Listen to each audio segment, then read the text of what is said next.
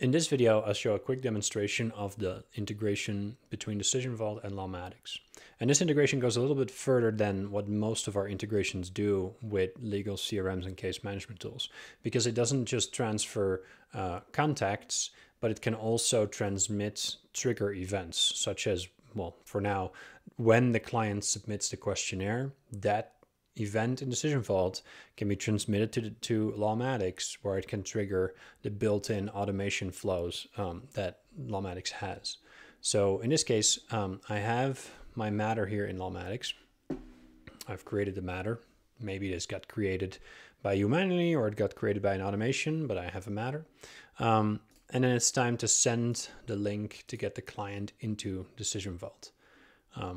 So the way that this template is set up, it shows that it appends this Lawmatics and the matter ID to the link that goes out to the client. So when the client opens that, they see a similar screen that everyone sees when they get a DecisionVault link, and they are asked to register for an account, and it drops them into the matter. But now DecisionVault has captured the identifier of the Lawmatics matter, which means that the client can get into the questionnaire, which looks like this. They can put in information about themselves, put in information about their children, put in information about their assets in a very nice and structured way.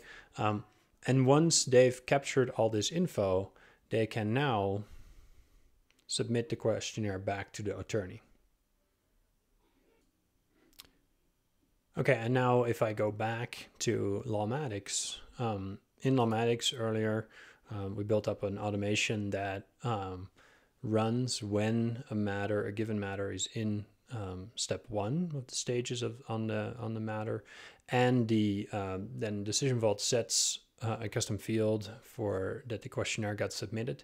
Then this can run any different kinds of the native automations that are available to you inside of Lawmatics. So in this case, we're moving it to step number 2. So on the matter, if I now look, then indeed it has the custom field was set, which triggered the automation, which moved it to step number 2.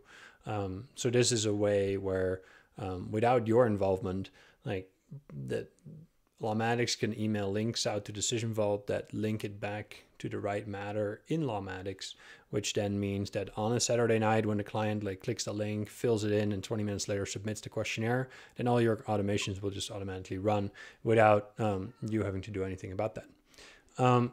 Now when I go back to that matter in DecisionVault, I can then sync this over to more information over to Lawmatics. Now, because of this pre-populated link, we kind of already have an existing link to a matter in Lawmatics.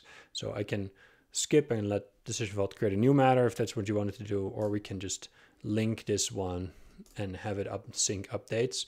Now, what this still does at this point is it syncs the main contact over. Lawmatics has made some changes in their integration interface that will allow us to push any kind of contacts over. We'll be implementing that here over the next couple months. So you can sync more contacts over if you wanted to, and you could use those in the Lawmatics conflict checks and document automations. And now if I look in my Lawmatics matter, then I should see that there's some more information. Yeah, there we go. So we have a link back to the right matter in DecisionVault, and I have some other addresses and phone numbers and information on this client that have been synced over. That's how the integration works today. Thank you very much.